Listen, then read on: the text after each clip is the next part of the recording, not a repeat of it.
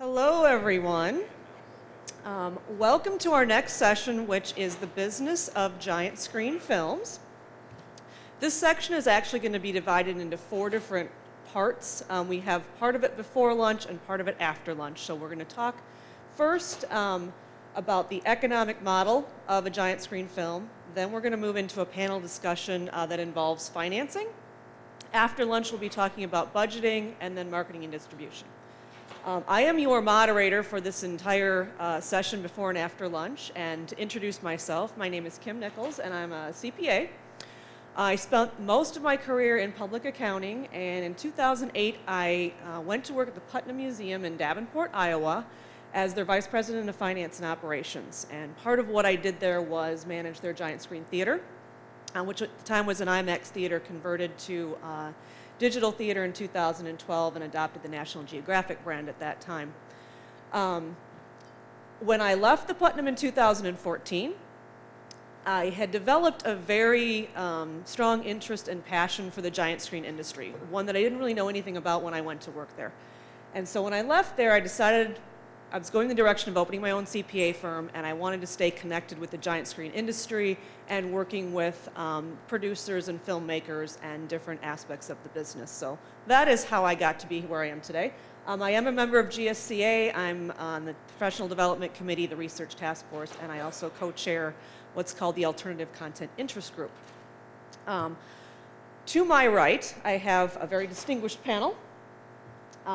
Paul Fraser, who you have already met, he is down at the end. He's going to start us off walking through the economic model, and then I'm going to briefly introduce our panelists so we can kind of shave some time off here. We have 3 people. We have Jonathan Barker, who's the CEO of SK Films.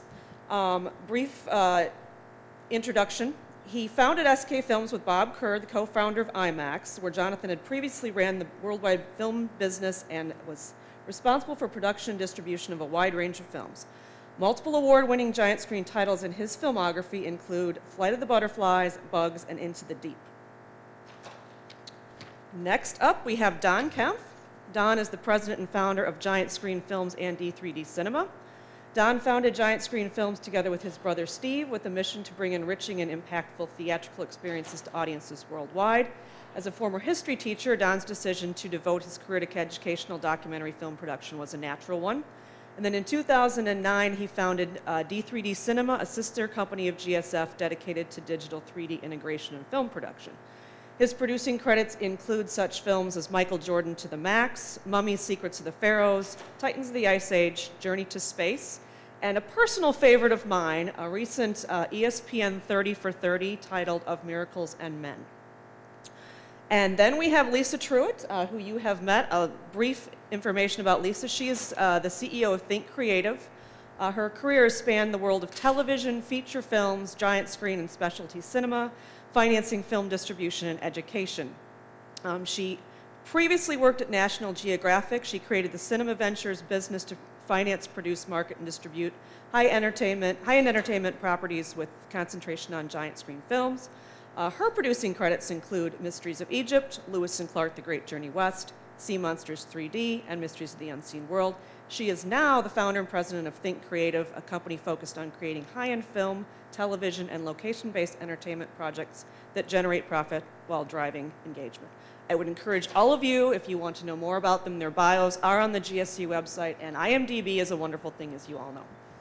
So with that, I'm going to bring Paul up to walk us through the economic model, and then he is going to moderate the panel discussion immediately following that.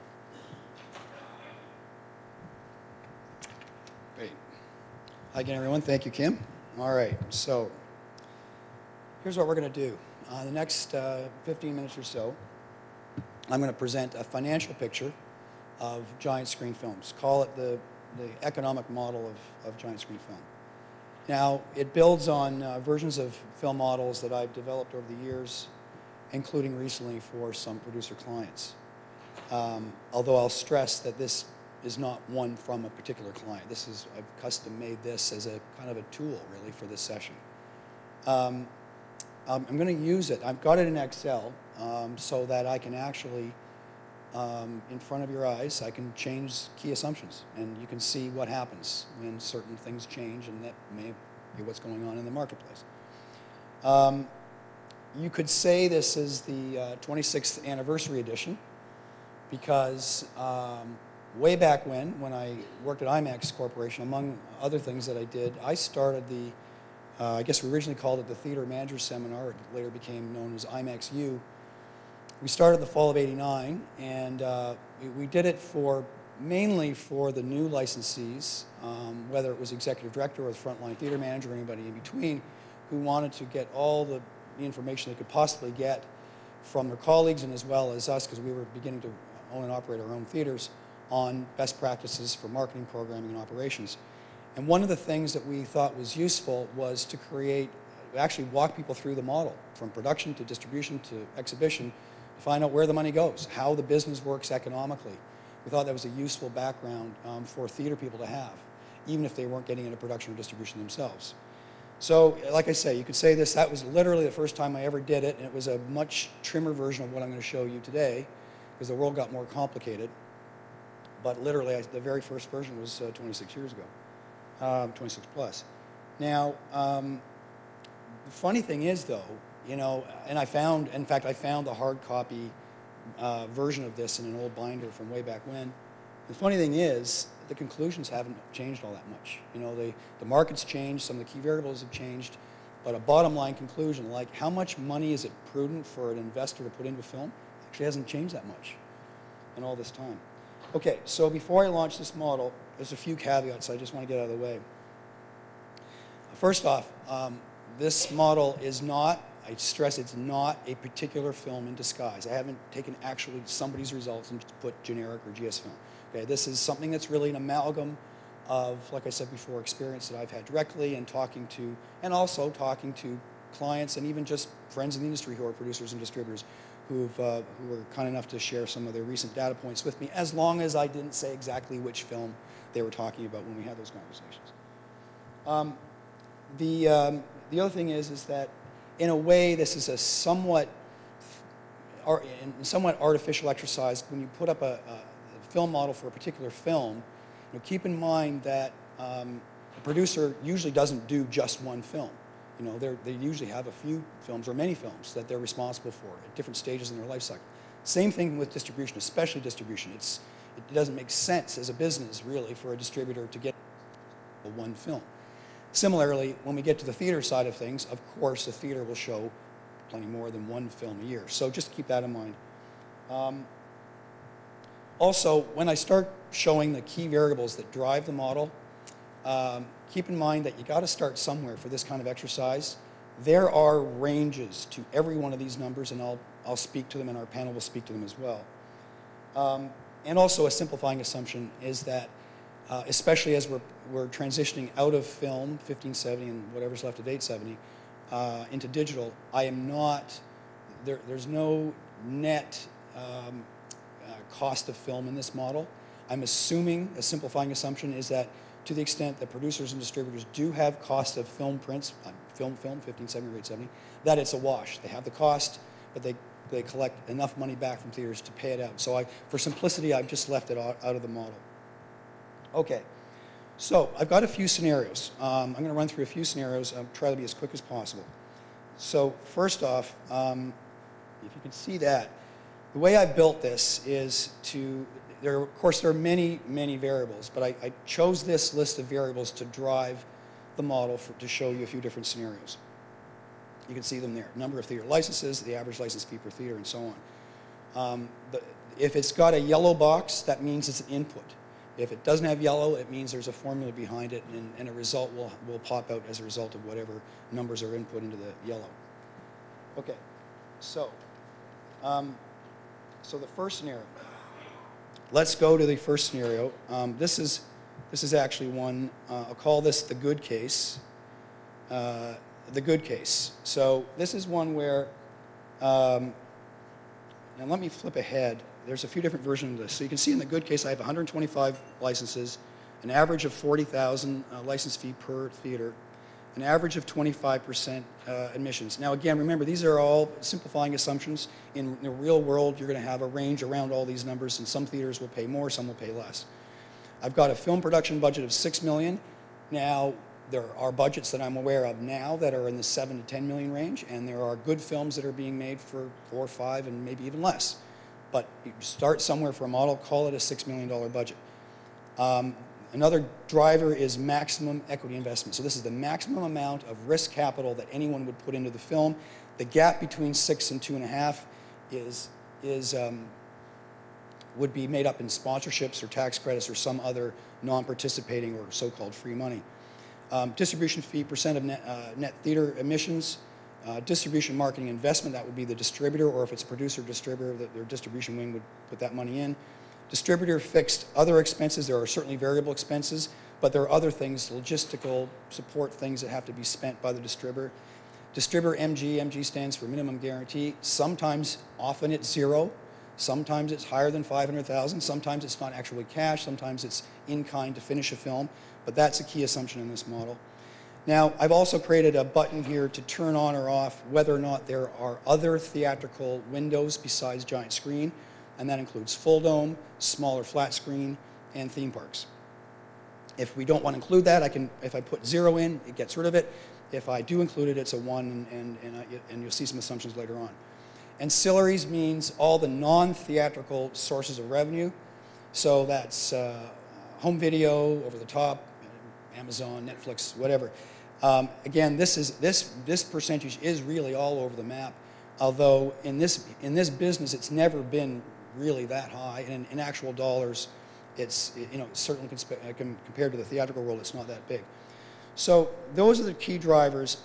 When I input these, the long story short, and I'll show you how I boomerang back to this in a second, but the ultimate gross box office, so the ultimate revenues received by all theatrical platforms is 23 million in this case, a producer's net profit of about 1.3 million, and a producer's internal rate of return, just a financial stat, a way of measuring a return on capital, 10%.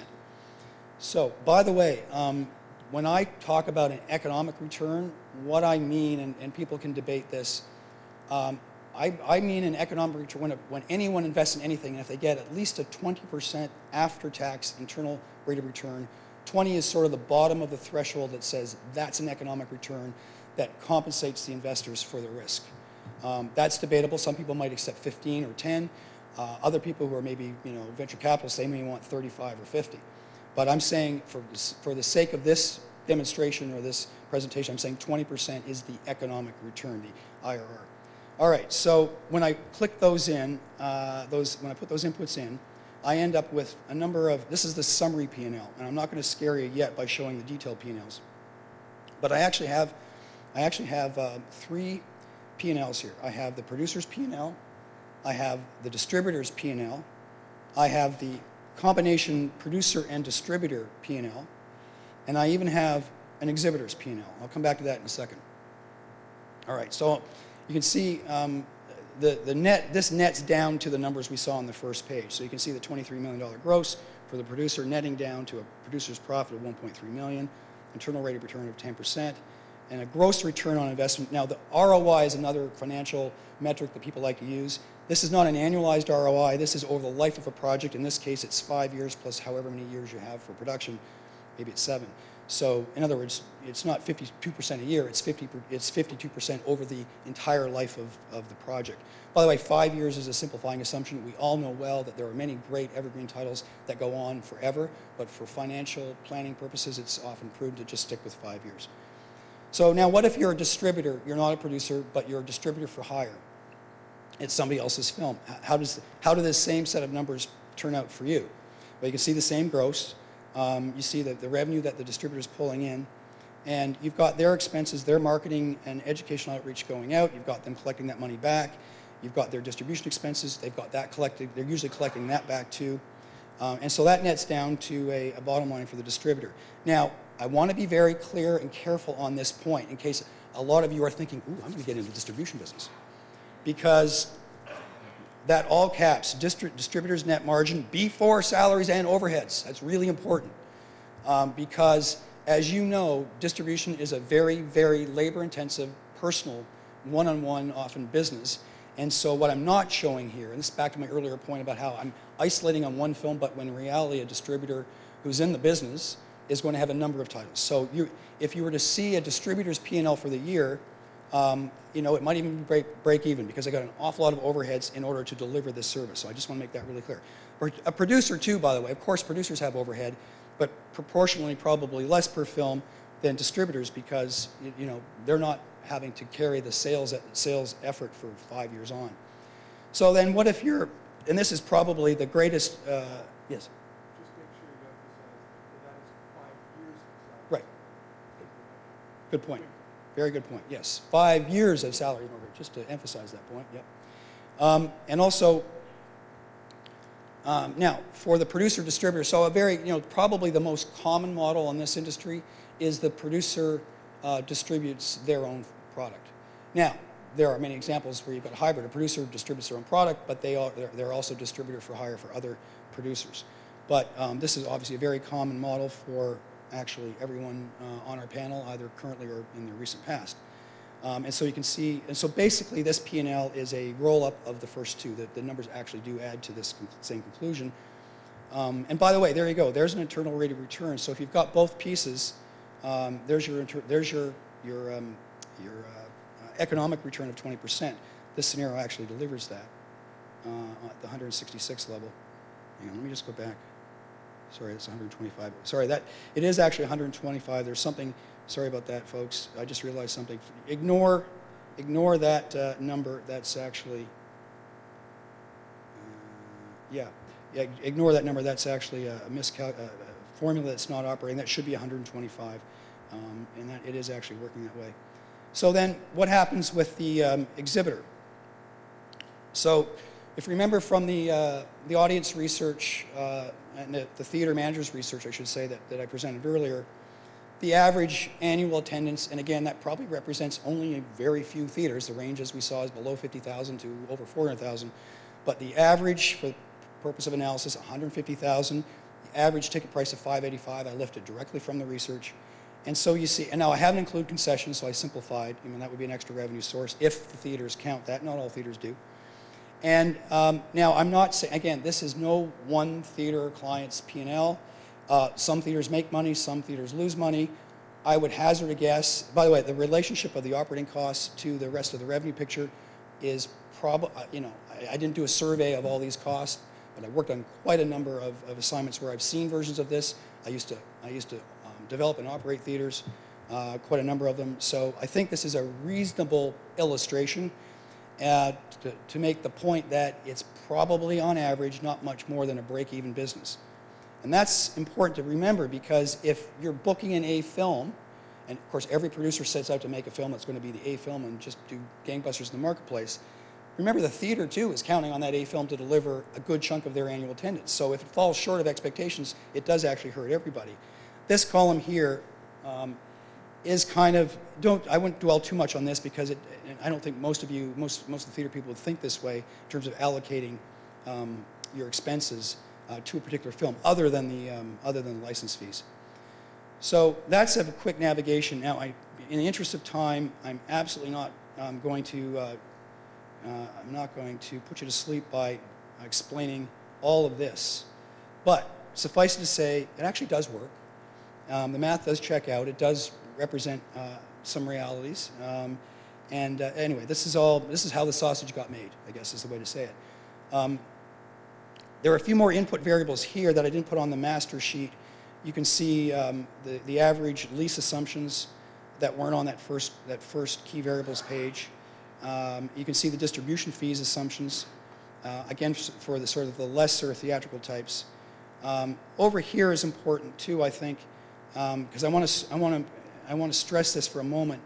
I've made some assumptions. I built into the model a certain fraction of the underlying number of giant screen film licenses that are represented by full dome licenses or other flat screen licenses or theme park or special venue licenses. Now in each of these cases, well certainly in full dome and theme park cases, you have to repurpose your content to make it suitable for those platforms. Again, these percentages are to get at the number of leases. It's not a license fee, it's not a distribution fee. So if I have 100 licenses That means we're going to have 15 full dome licenses. We're going to have 10 other flat screen licenses. We're going to have eight theme park licenses. Theme park licenses are probably 12 to 14 minute cut. A full dome is going to be repurposed for full dome. These actually do represent a reality that I've worked with. I'm not going to say which titles they were. It's an amalgam. In fact, it's not a particular title. It's an amalgam of experience that I've had in all these different media types. So back to my my cover, my key variables. So again, see the result. Now let's see what happens if we take the better case. All right. So the better case is, and it'll change. Oops. Oh, it will, really. Hang on. Do that again. I'm just going to copy and paste this over. Hang on, sorry.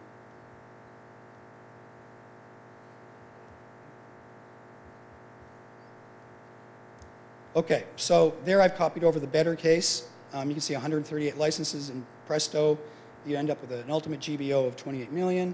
A producer's profit of 2.7 million, and there's your economic return of 20%. All right, so that's another scenario. And of course, if I were to show you all the other summary P&Ls, you know, there are more.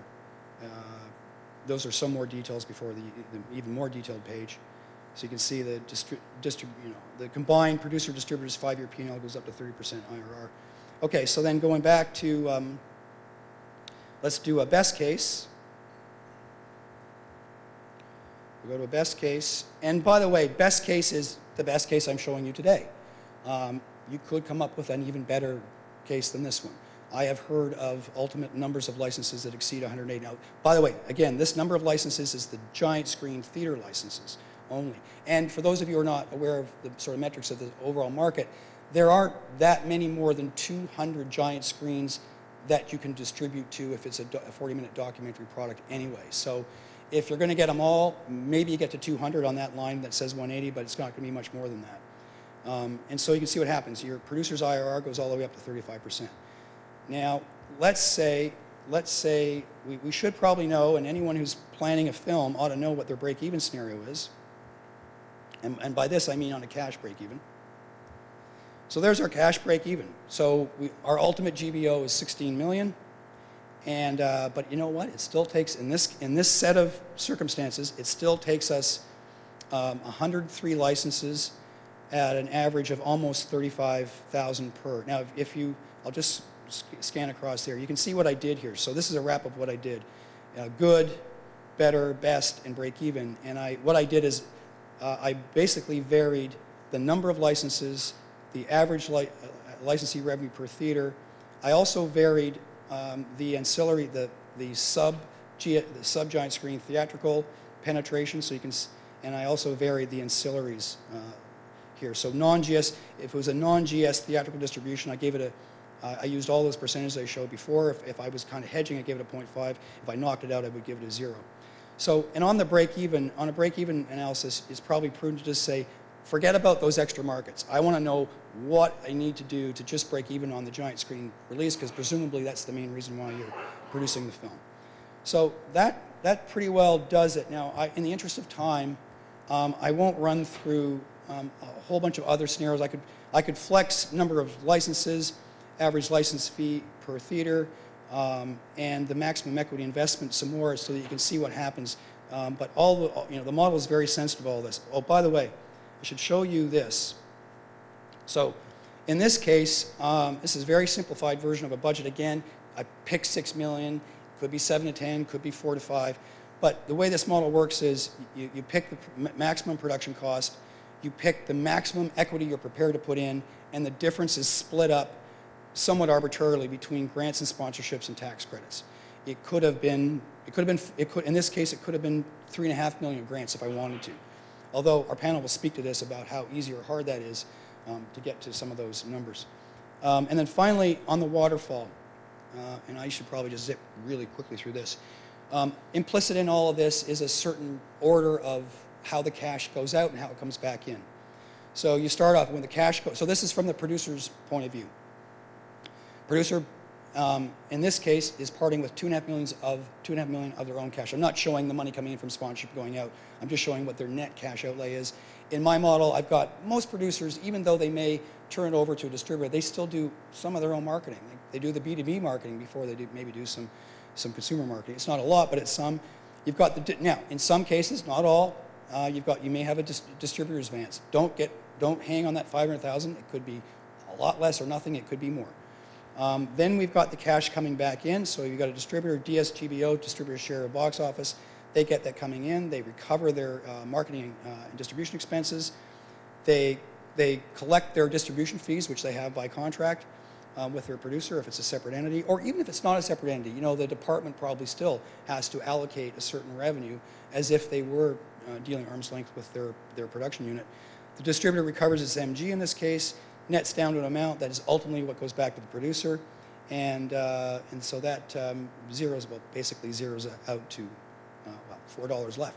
So that's the waterfall. And now in the theatrical world, there's a different way of doing it. I won't stress on that. For those of you who come from that world, you'll know where that is. It's in terms of the rank order of when you start, of what the percentage is, and when you start splitting the money coming back from theaters. But I won't, in the interest of time, I won't get into that other example.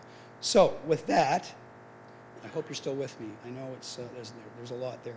So with that, what I'd like to do is throw it over to the panel and to talk about the model and you know, how does your reality reflect this? Maybe you want to start with the film financing, and what are the challenges? What are the obstacles? Do you agree that you really do have to find that amount of money? Is it really the case that $2.5 million is just about all the money that, acting economically, rationally, is about all you'd want to put in? So who would like to take that question first? Okay. Hike. We can pass it down the line.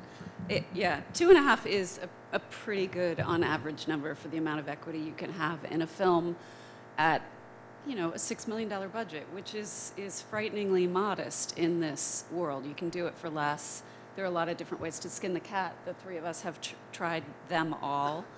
And something at some point we should dive into in this conversation is that big $3.5 million gap. I mean, the numbers, when they work, the sort of elephant in the room is that there's got to be $3.5 million in your project of money that nobody wants to recoup, which is outrageously hard money to raise.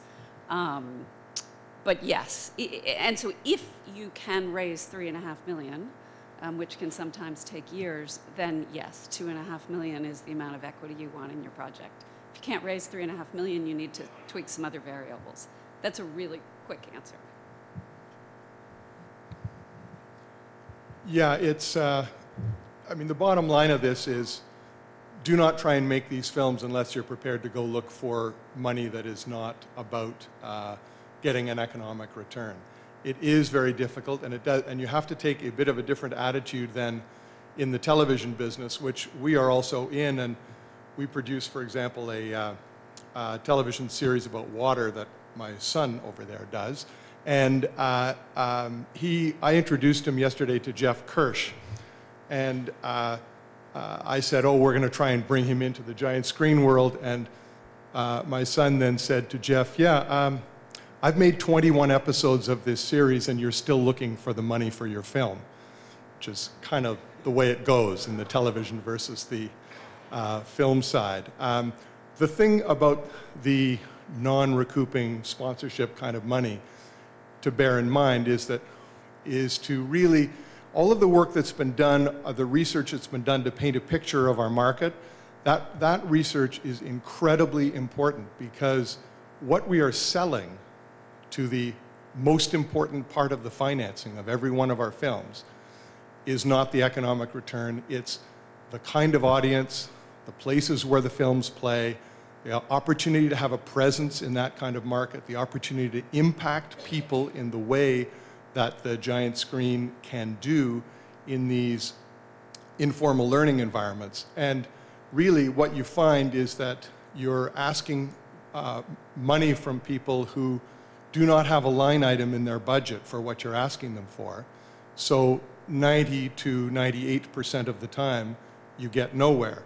But the thing that's interesting is that when you find the right company or person or foundation that twigs to what you want to accomplish, the numbers are not scary at all.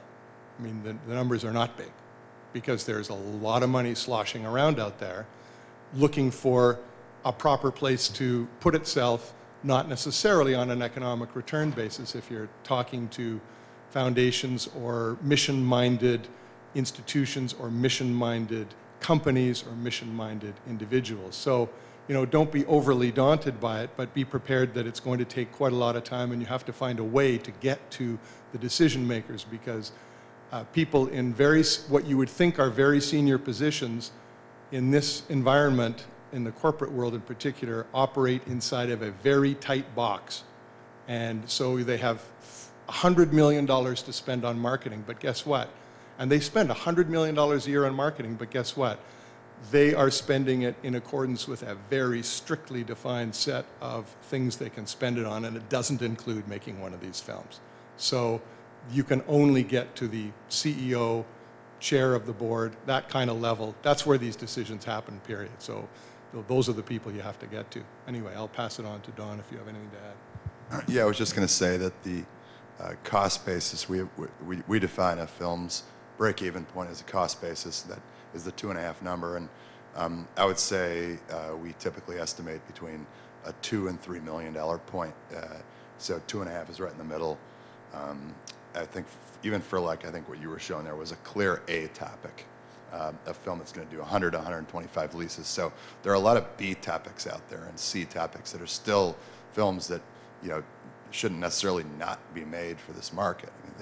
I mean, different museums have different missions. You have aquariums, you have natural history museums, science centers, and, you know, some science films will work mainly only at the science centers, and some natural history films won't show at as many science centers. And I think that's going to be even more the case in the years ahead, potentially, with the proliferation of films we're seeing. So again, it just makes it all the more daunting. I think for a B topic, I think you're probably looking at having a $1 to $1.5 million cost basis, not a 2 to 3.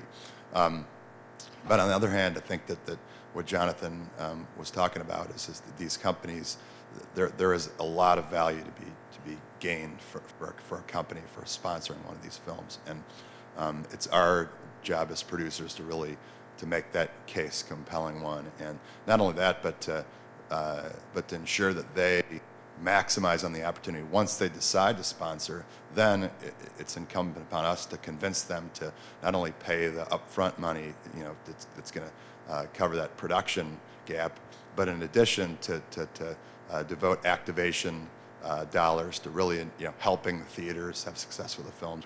We're all in this market together, and the exhibitors have cut back on their marketing expenditures over the past 15, 20 years, and so it's ideal when you can find a sponsor that can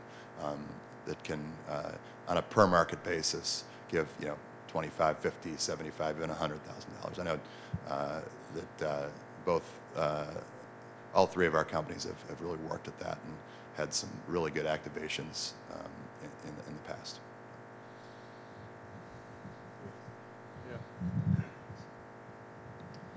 Yeah. Great, thank you. So, as we saw in the research, the theater research, the attendance trend, unfortunately, is more decreasing than anything. That's impacting the average license fee. As the number of different titles on the program in any given week or during a whole year has increased, that has impacted average license fees. And the installed base of theaters, at least the giant screen theaters, is not going up. It's just about flat, exactly flat over the last 10 years. There have been a few that have closed, but a couple have come back on stream. But that puts pressure on that average lease variable. And so it must be a concern. It's a key driver to the model. What can producers, distributors do with working with theaters to try to reverse that trend on that average lease per theater, because it's so important to the model? Lisa, do you want to take that first? Sure. Well, I think that comes down to marketing, and supporting the marketing with your sponsorship and your foundation grant money and partners. It also comes down to making a great film, because there are certainly films, I could name a lot of them, that if a theater has said, I'm going to take this for 3 months, and then said, wow, this is really doing well, I'm going to hold it another 9 months, and I'm going to keep it in my library forever. One of the factors in doing that, in their decision to do that, is how strongly you resonate with the educational community, because they get a lot of money from field trip traffic. And if you are a real winner in that area, this gets a little bit into our storytelling topics later, but those are two really easy ways, not easy, but two of the obvious ways to do it. There's not a lot you can do. I mean, I've been spending a lot of time looking at the ways to reversion and repurpose the content. We all have to do that. The good news is that televisions are moving to HDR, virtual reality's coming in. There's some 3D streaming platforms that are coming online that are offering really nice returns to producers. And I think in addition to trying to support the theaters as much as we can, and to not eat into their profits by going into the ancillary markets too soon, you've got to also grow those ancillary revenue streams in really aggressive ways, and look for those solutions. Well, I think one of the big issues is in the conversion to digital. I'm not making these remarks hoping to reverse reality, but this conversion to digital has resulted, as Paul's graphs or information earlier today showed, in more titles. And so there's been this, at the same time as there's been a decrease in marketing spend over time from previously, there's been an increase in number, and it's been replaced in a sense, because these institutions are under economic pressure, and then what do you cut? Often it's marketing that gets cut, and then they look at the results and see them going down and say, well, we've cut our marketing and now we have less people. Gee, I wonder why. But as the marketing spend is going down, it's replaced by, well, I'm exaggerating to make the point, of course, and there's no one institution doing this, but let's throw 7 titles on the screen, and then as long as people are showing up, they choose whichever one. And I think that we have to be ready to have winners and losers. And the winners, I think as an industry, or as in individual institutions, really identifying a winner and supporting a winner and making a winner really work is very important. And there are institutions who do that very, very well. They tend to be institutions that have more limited number of films and more at stake for the success of a film. So, I mean, that's a direction where, as a producer and distributor, I'm very interested in that kind of scenario where, I'm prepared, we are prepared at our company to have our film be a winner or a loser. Of course, we all think ours is going to be a winner. But I think we should, that's the reality out there in the big world, and it should be the reality in our world. There's going to be winners and losers. And of course, we've all made our share of dogs, and I include myself in that. And we've all, all 3 of us have certainly made, winners as well. And so I think we want to work with the theater community in terms of answering that question. How do we really encourage as much success as possible for the winners?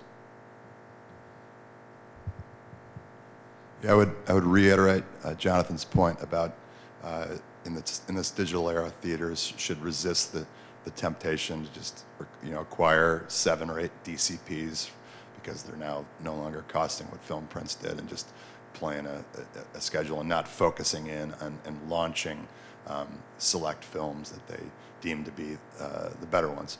The other thing I should add is that I think as an industry we have a real opportunity here with the switchover, with the transition to digital. Theaters in our market are going to be saving several hundreds of thousands of dollars each year in annual operating costs.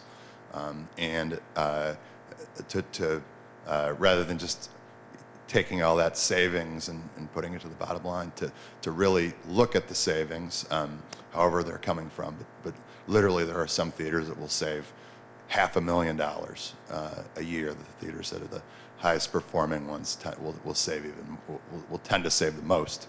But taking some percentage of that savings and applying it to marketing the films and to marketing the museum, and if there's a film exhibit tie-in, to marketing the two together. But really, it would be great to see some of those theater-generated savings being directed to theater-oriented marketing.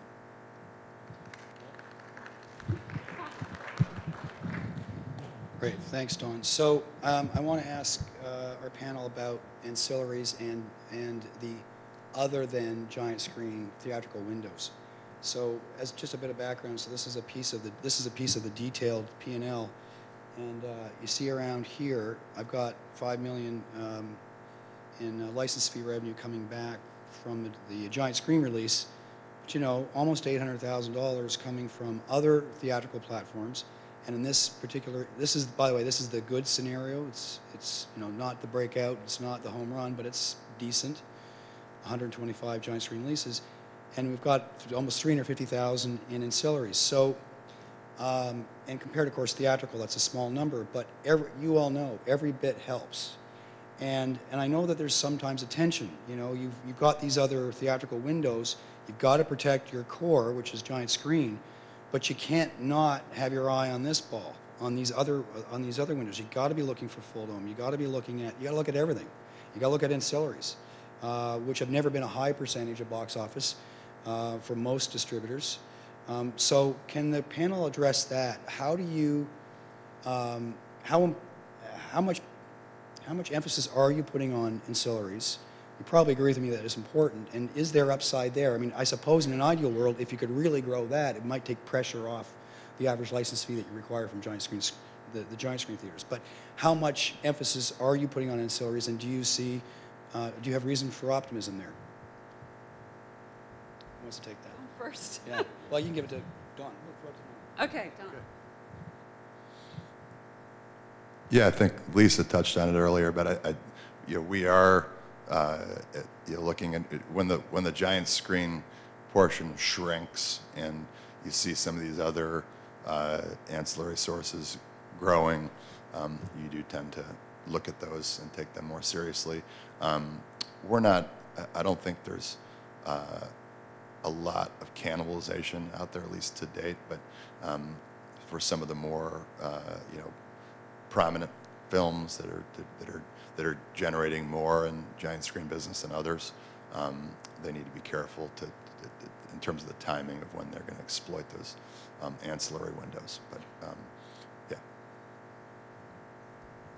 Yeah, I think the fundamental question is, you know, from the point of view of those of you wanting to make films, the ancillary market is sort of more or less, from our point of view, it's a zero impact at the point of putting a film together and funding the film, because we're making the film for this market and we're focusing on this market.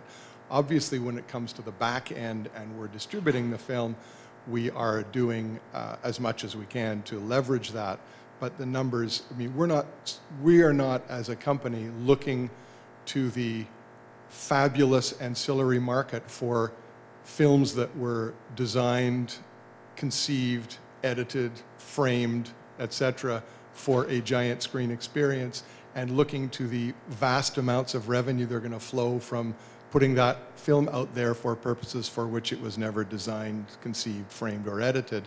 We will, on the other hand, of course, do everything possible. So we've done that with Flight of the Butterflies. We've made a 14-minute special venue film that is fantastically successful, and it's like an annuity where it's playing. It's fantastic. So yeah, that's great. You can do that. But we never would have that in our mind on day one as being a fundamental part of what's going to make the thing happen. I actually have a kind of different way of looking at that. I do have all these ancillary opportunities in mind from day one. The main core film and the bread and butter is coming from the giant screen industry, and that's where you have to please that world first and foremost. But I think if you go into these things knowing you want to create a virtual reality experience or a digital dome experience, you may do a couple additional things in the field to help you create those ancillary products down the line. And I think it really helps your sponsorship pitch, because the digital dome, full dome world is actually growing, unlike the giant screen world. And so while there's not a lot of revenue there, there are eyeballs there. And sponsors and foundations are really interested in those eyeballs and in reaching more audiences in different ways. We all know the virtual reality business is not a business yet, but it is coming fast and furious. And they all see an opportunity in looking at our content and ways to use that in a virtual reality space. And so I think we should be going into these things knowing we're going to go into as many platforms as we can, but making sure that doesn't compromise the production methodology for this business, because this is still the main revenue stream. Yeah, I just want to underscore one thing, which is the key thing to bear in mind if you're thinking of the ancillary market. And we've faced this on one particular project where a founding financial partner wants to have a television show as well. So what we said is, and that's great, we said, fantastic. Only the deal is we're making the script for our giant screen film. We're getting that completely clear and straight and settled. Then we will turn our attention to this other version that we're going to do, because the other way around has not proven to be very successful or compelling. And I think there's been some evidence of that in terms of presentations over the last few years of films that are derived from other media, some of which are fine and some of which are not so fine. That's a personal view, but I think it's a view shared by quite a few exhibitors out there, because what hasn't, and it's actually an easy problem to solve. If you're making a television show that has that you think will have a giant screen life because of topic, etc., and subject matter, then that's great. But before you start shooting, write your giant screen script and your shot list, or else you're going to be struggling when you come to the other end. So one last topic here I want to dive into is the mix of non-participating, non-equity funding. So in this example, we have grants and sponsorships, we have tax credits. Can the panelists talk to that? What's going on in your pursuit of that kind of money? What are the trends? What are the challenges? How do you view that mix of non-participating funds that are needed for your productions? Let me speak to grants and pass it to you to speak to government stuff, I think is how we broke this up. You can, obviously we can all do our research on foundations that are out there. There are a lot of them. There are a lot of people looking to create a legacy with their philanthropic money. They're really hard to find, and not a lot of them have, like corporations, very few of them have putting money into IMAX films as a part of their philanthropic legacy. Occasionally you can convince them that that's a really great way to do it. It's a hard sell. Let me just speak briefly to three sources of revenue that many of us are aware of, and the big elephant in the room is the National Science Foundation. A lot of us have had grants from NSF. I've had 4 or 5. They are absolutely, it comes from their informal science education group. They're absolutely grueling application processes. I don't think any of us would do it if they didn't give up to $3 million.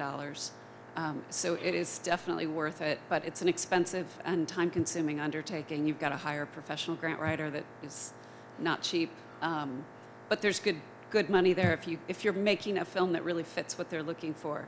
The other two kind of new sources in the industry, again, are, everybody here is looking for quality, not quantity, but HHMI has Tangled Bank Studios. Michael Rosenfeld was here earlier in the week.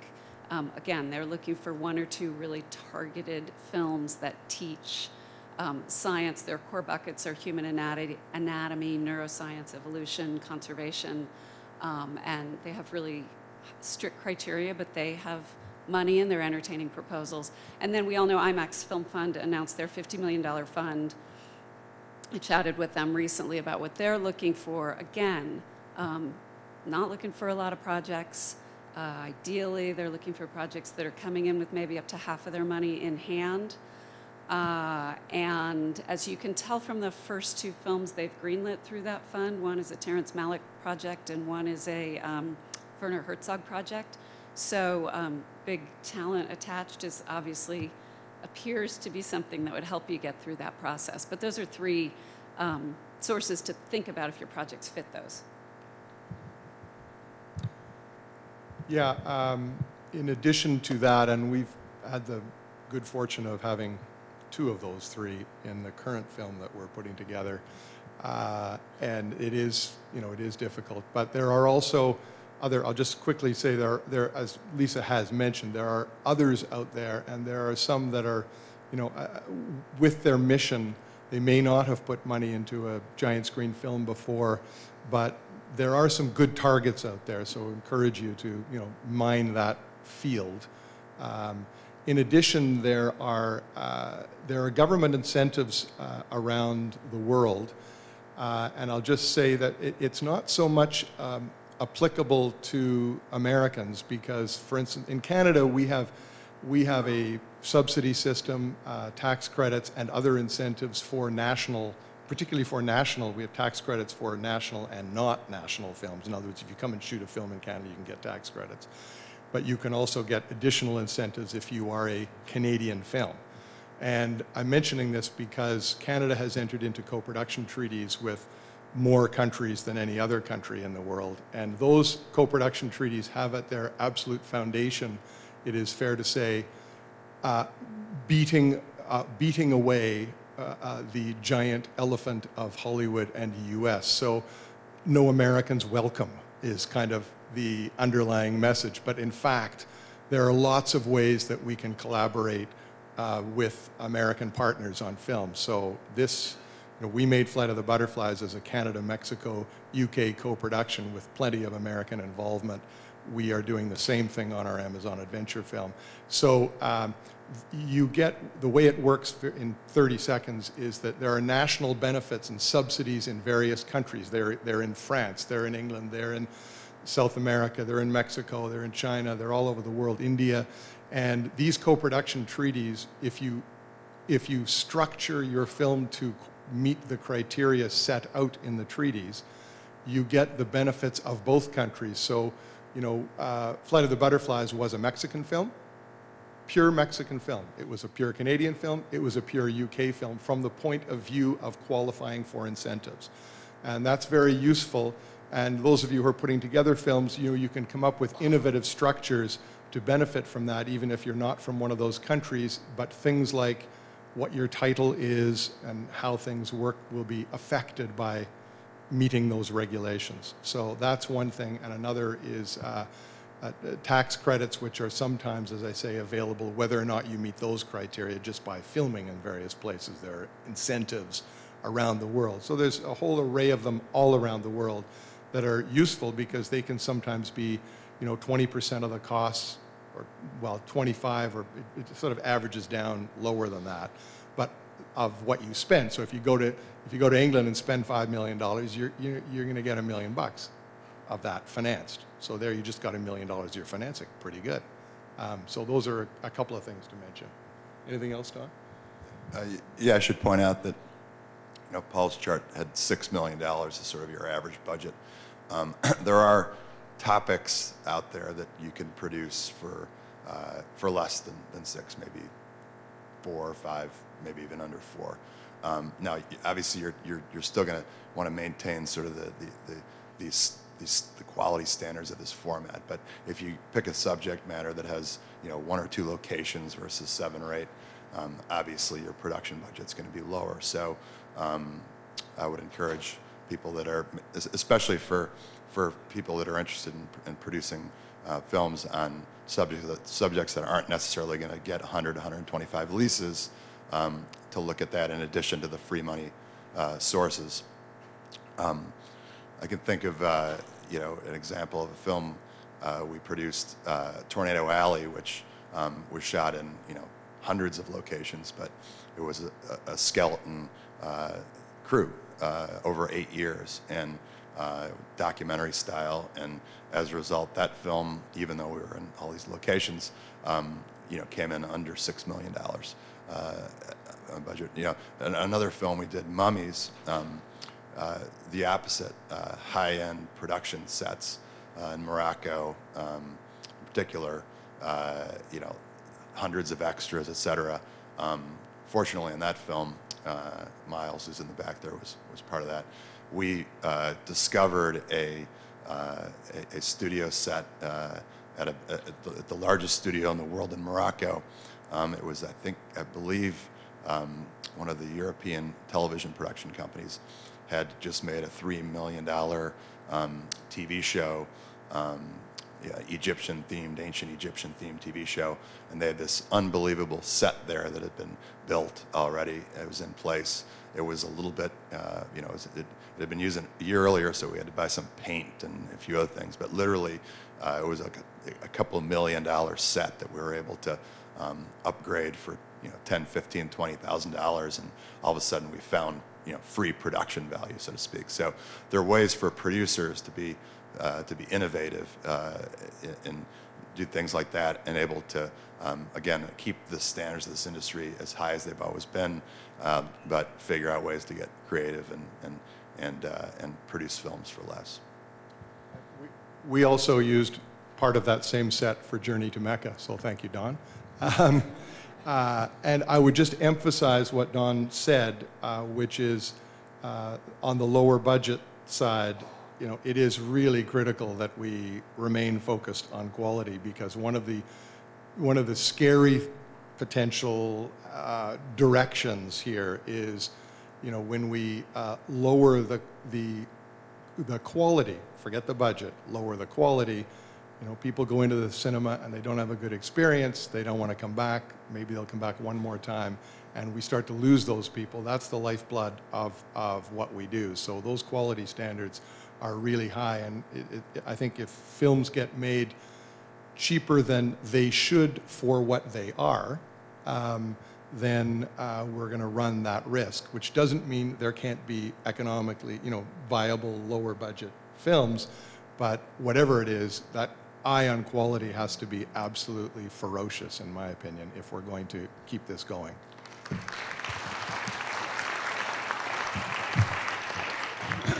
Well, thank you, panelists. We're just about out of time. We have lunch coming up soon. However, we do have, I guess we have about 5 minutes for Q&A. That may not be enough time, but the conversation can continue over lunch. But let's throw this out to the floor. If anyone would like to ask a question, step up to the mic and direct them to the panelists you'd like to speak to.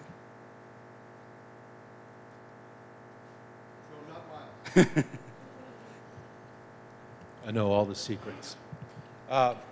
2 questions, actually. The first one is, can you just quickly touch on the amount of time, effort, and investment that goes into raising this money? Because I've been around it, and I'm constantly in awe. I actually thought Barker had a family in Mexico at one point. But it's just massive, and I think that it's an important thing that needs to be recognized. The other question is, can you envision a project that would have like a net zero negative cost, where the sponsorship, tax credits, everything would result in the full budget, or is that a complete fantasy? I'll give you a quick answer. The last film I released last year, Mysteries of the Unseen World, took me between 6 and 7 years to raise the non-equity money. So that's a very quick answer to that. We had NSF and 2 sponsors. What was your second question? Zero equity. I had one of those. Yes, I had a philanthropist come to us and say, I'll put up half the money. And we hired a sponsorship guy who had a huge call list, made 1 phone call, got the other half of the budget. It's one time in my whole career, but miracles happen. Yeah, it can take a very long time, and certainly Flight of the Butterflies took a long time, as you well know, Miles, because you worked on it from the first concept, essentially. And as my wife, Wendy McKeegan, she pointed out, and I had not noticed this, but we raised quite a lot of the money in Mexico, and she counted that I had 50 trips to Mexico to raise that money over a approximately 5-year period. So it was pretty brutal, and it was a significant investment that our company made because in addition to the investment made in the NSF application, which was very expensive, et cetera, et cetera. So it's not for the faint of heart to look for any of this kind of money, particularly large sums, because it just takes that much longer. And in terms of, yes, I'll tell you that the starting point that we would have on any film is to have zero equity. I mean, that's the way to go, because everyone wins, other than the people who put the money in. But they win too if you deliver on what you promised them, because they're not looking for money. So everybody literally is a winner in that scenario. I have had that experience, sort of, but in the experience I had, the only money that was equity was ours, and it was significant. And it worked, but it was still significant. I mean, the way we had to fill the final gap was with our own money, and it was real cash. Yeah, years ago we had a film in development titled The Civil War, and I decided to give up on it when the amount of time I was in development was longer than the Civil War itself. So, and it took 4.5 years in development. And actually, we just greenlit a film on the 100 Years' War, so that's my great-grandkids will be trying to get that one going. Anyway, but yeah, no, it's that would be a dream. We have yet to have a film that has where the sponsorship amount was equal to or exceeded the cost of the budget. But that would be great. And like I said earlier, I think that there are a lot of the reasons why companies sponsor these films. It rarely has to do with the number of eyeballs in terms of the how many impressions. I mean, that's a factor, but a lot of times these films deliver a lot of value to companies, to sponsors on more of a B2B level, being able to host VIP premieres with high-end customers and clients, and doing special screenings at museums, and in addition to that, I think a lot of these, again, it's the image, it's the association with these inspiring, educational, movies in the ultimate film format, and there are opportunities at the museums that museums want to work with sponsors, and especially when there's opportunities for sponsors to generate exposure and publicity in a positive way. And so, again, I think that when you get sponsors, not only should you be playing up those B2B, real valuable B2B opportunities, but also playing up the ability to activate with the museums and to do things to make it a win, and to actually drive people to the theater, that even though that's not the primary objective of the sponsor. Obviously they want to get more people seeing the film and having their commercial or whatever it is on screen in the dark room and 8 stories high, but yeah, that's what I would say there. I got a question. I want to put you guys on the spot. I ask you about batting averages. So of the large format films that you have produced, how many of them have broken even to making money versus how many have lost money on a percentage basis, would you say? Want to go first? No. I think I've been involved in one that didn't recoup its money, and all the rest have been profitable. It depends who you're asking. I mean, really, Joe, if you're asking, did the equity recoup and make a profit, regardless of how much, it's kind of, in some ways, it's not an appropriate question, because there's an amount of equity, and we've looked at it. There's an amount of equity that you should not put more than that in if you want to make a profit. So, and a lot of the equity in these films, and I've seen it a number of times, and we go after it regularly, is soft equity. In other words, it's equity that is only partially about the money. And I've had situations where the equity will be perfectly happy to get 25% of its money back, or it will be perfectly happy to get 100 or 150% of its money back. It depends. So it isn't as simple as saying, how many times has the equity recovered and gone into profit? Because it's different in every scenario. And we've had all of the different scenarios in our business. One of the things about this business is these films have a very long shelf life, and I think that's extremely important as it relates to this recoupment process, we call it. To answer your question, about 50% of the films we've made have passed that recoupment point, but most of the films we've produced have been released from 2007 onward. And so to give you an example, and so they're still in the market and getting there. I know there's a film that we released in 2007, and it's about 92% of the way there.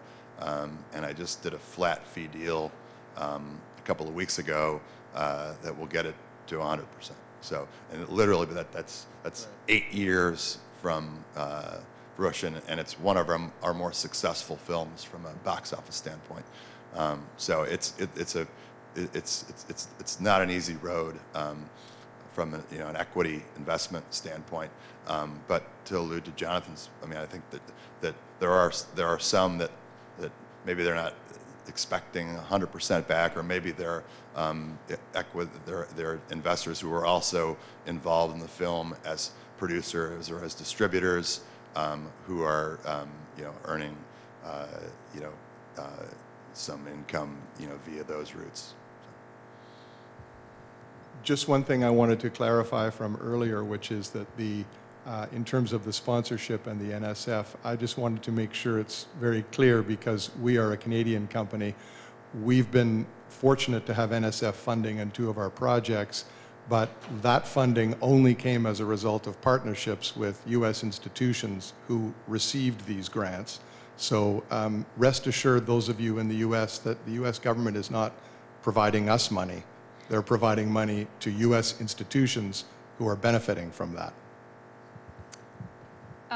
Let me just say that the reason I answered the way I did is I think we've had really stringent green light criteria, and I see that getting harder to put together a project that meets those green light criteria.